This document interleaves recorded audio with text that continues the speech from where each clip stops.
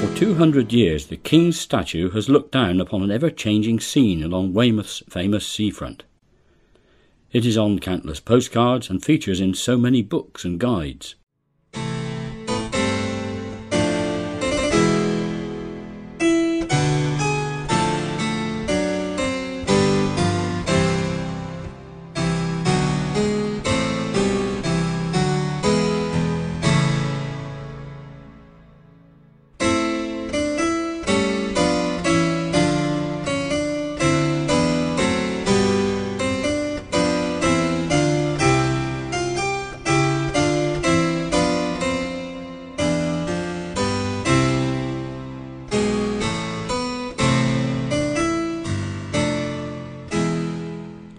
King George III first came to Weymouth in 1789. He had lost the American colony in 1776 and now feared a challenging war with Napoleon's France. And what did he think of Napoleon? "I cannot but conclude you to be one of the most pernicious little odious reptiles that nature ever suffered to crawl upon the surface of the earth." Losing a colony and facing Napoleon would have been enough to drive anyone mad. But for much of his life, George was certainly not mad. He was incredibly conscientious. He took an active part in government policies, and he fathered 15 children. He was reasonably fit well into his 50s, when an illness now known to be porphyria began to make him appear insane. Recent research has shown this to have been caused by prolonged and accidental arsenic poisoning. With his health starting to fail, George came to Weymouth in 1789 with his large family and entourage. The start of 14 glorious summer holidays spent here. He enjoyed visiting nearby Portland with his Queen Charlotte, and in 1800 they spent their wedding anniversary on the island. The King was highly regarded in Weymouth. In gratitude to his patronage, the town decided to commission a huge tableau statue of their monarch. This was to be made of a ceramic-type material invented by one Eleanor Coade of Lyme Regis. Mrs. Coade had devised a remarkable formula using broken pots, crushed glass and flints blended into a ball clay. The resulting mixture could be very finely modelled, and when skillfully kiln-fired, produced a ceramic which was ideal for statues and monuments. It was extremely hard and almost totally resistant to weathering and erosion, so important on the sandblasted Weymouth seafront.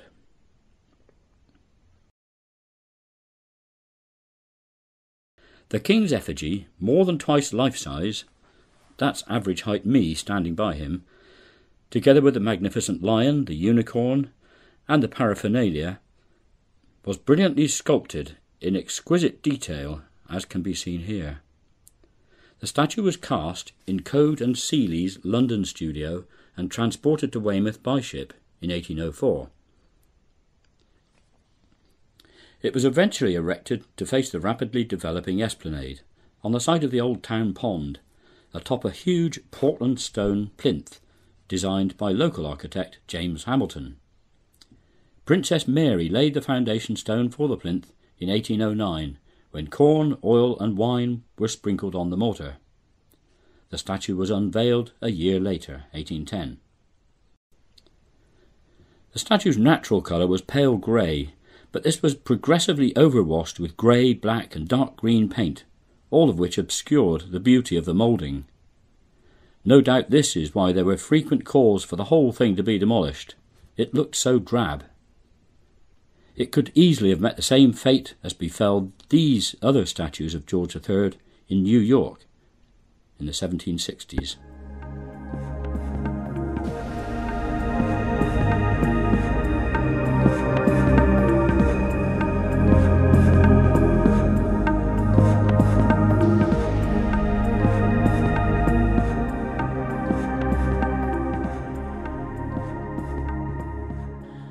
Transformation of the monotone King statue came in 1949, when sculptor Eric Morris was the first to apply heraldic colours, enabling the incredible detail of the work to be highlighted for the first time.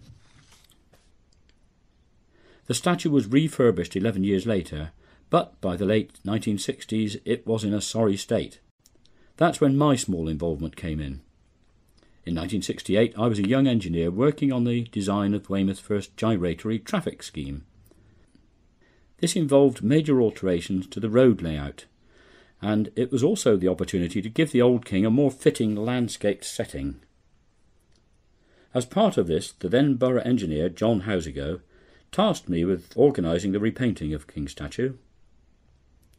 We employed expert signwriter Mr. Biles of Bridport to do the artistic work and to apply the large areas of real gold leaf to the lion and to other embellishments.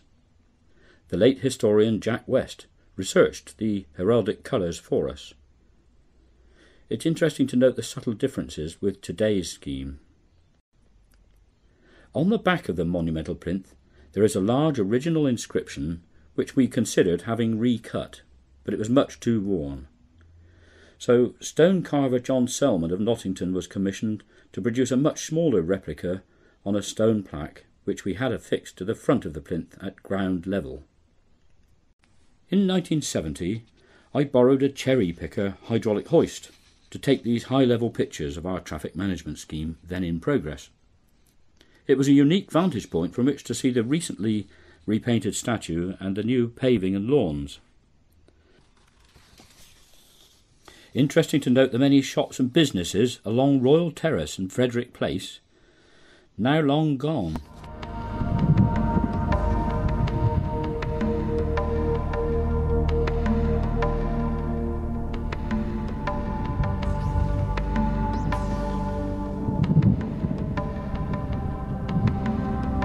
Whilst the Coade Stone itself withstands perfectly the seafront environment, sadly the paint and the gilding do not. By the 1980s, the statue needed a revamp, but lack of funds meant no gold leaf, so poor Leo had to make do with a dull khaki paint. Moving on to 2008, we can now welcome the first total restoration of Weymouth's King statue in its 200 years. No superficial repainting this time. 20 coats of grey, black, green and coloured paint have been removed from the pale grey Coade Stone. Inside the hollow sections, stainless steel structural reinforcement has been added, and the whole tableau has been strengthened. All credit to everyone involved, including artist Warwick Brown. It is only at close quarters that you can see the incredible workmanship and artistry of Coade and Seeley of so long ago.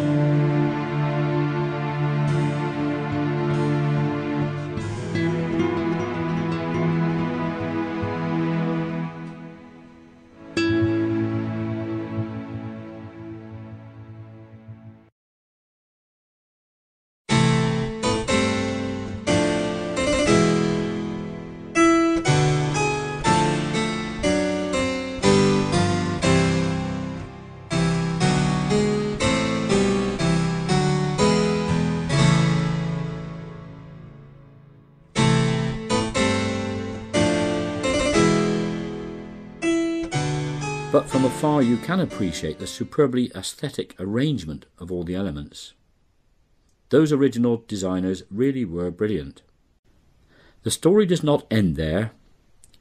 Knowing they will not be able to afford gold leaf in 5 years' time, and with a Republican now on the books, the authority has decided that Weymouth's royal history is bunk after all. The lion will remain caged for health and safety reasons, and this has just been unveiled. Honi soit qui mal y pense. Look it up.